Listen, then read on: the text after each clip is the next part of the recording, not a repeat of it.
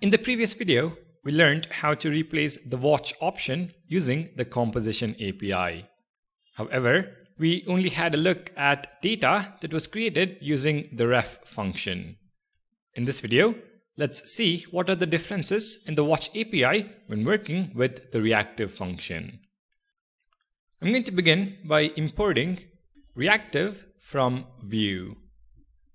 We also need two refs for the return statement, so import it as well.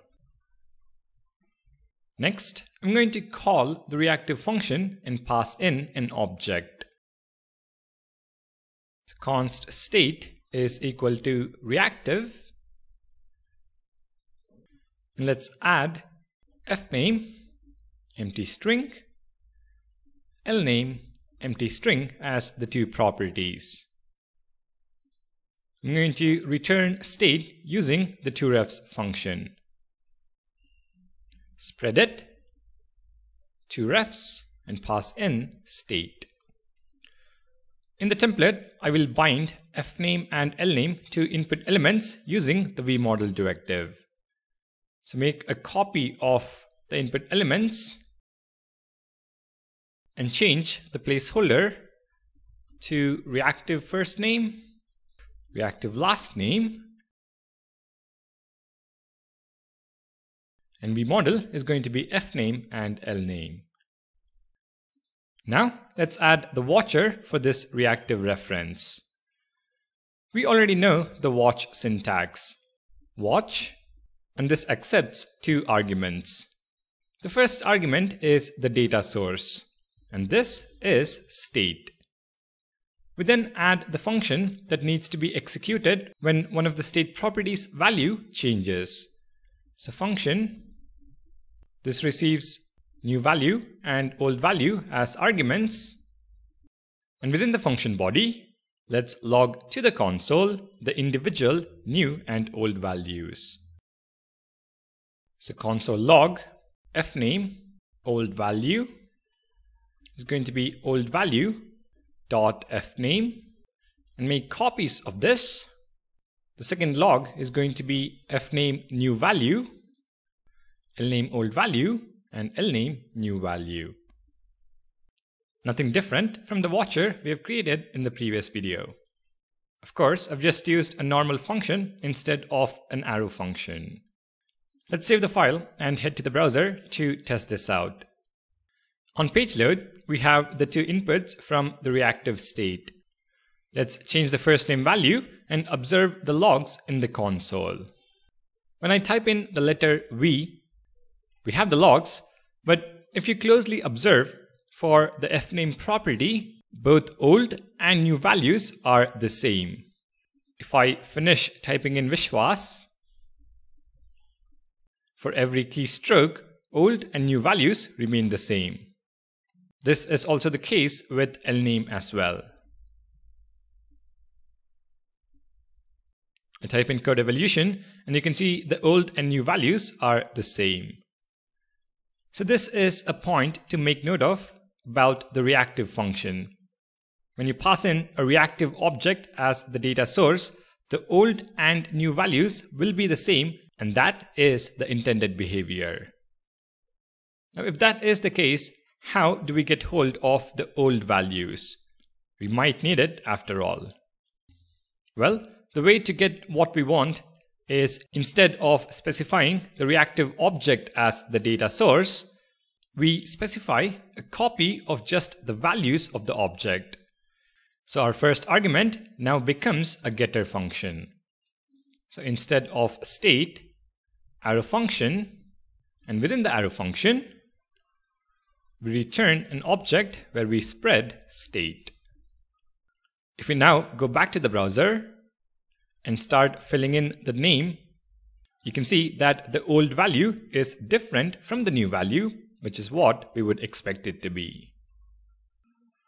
So we have our watcher working, but at the moment, for changes in either fname or lname, the same function is executed.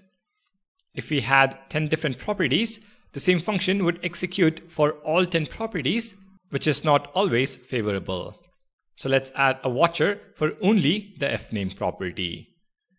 I'm going to comment out this watcher so as to not interfere with our logs in the browser. Now let's add the watcher for fname. Watch, and this accepts two arguments. The first argument is the data source, and this is state.fname. We then add the function that needs to be executed when the fname value changes. So function, which receives new value and old value. We are simply going to log to the console fname old value, which is old value, and fname new value, which is new value. If we now save the file and head to the browser, in the console, we in fact see a warning. Invalid watch source. A watch source can only be a getter function, a ref, a reactive object, or an array of these types. So when watching individual properties in a reactive object as well, we need to use a getter function. So the first argument is an arrow function which returns state.fname. Head back to the browser, refresh, and we don't see the warning anymore. Type in fname, and we see the old and new values. So that is about watching individual properties in a reactive object. The final point to discuss is about deep watchers. To the state reactive object, let me add another property, options. And this is an object which contains a property called hero name set to an empty string. In the template, I'm going to duplicate an input and set the vModel directive to options.heroName. Placeholder is reactive hero name. Let's now watch this options object. So instead of state.fname, state.options.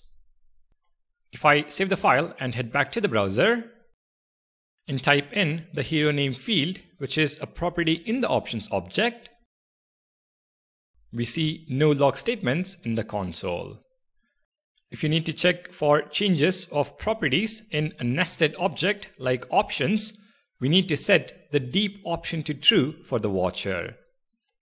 So in our watch function, the third argument is an object where we set deep to true. If we now head back to the browser and type in the hero name, we see the log statements in the console with the old and new values. However, old value is equal to the new value like before. In order to fix this, you need to make a deep copy of the options object. Now you can use any utility library you want to, but I'm going to use Lodash to quickly demo the example.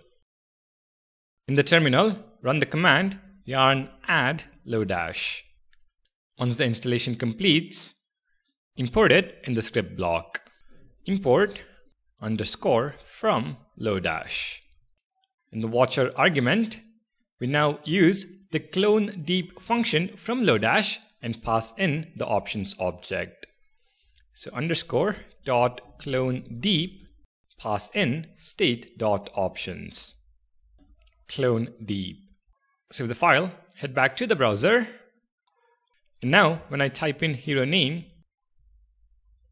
you can see the old value and the new values are different. So that is about the usage of watch function with a reactive object and about the deep option to watch nested properties. If it seems a bit hard to understand, please rewatch the video and practice the code simultaneously. I guarantee you it'll start to make much more sense. Alright then, thank you guys for watching. Don't forget to subscribe and I'll see you guys in the next video.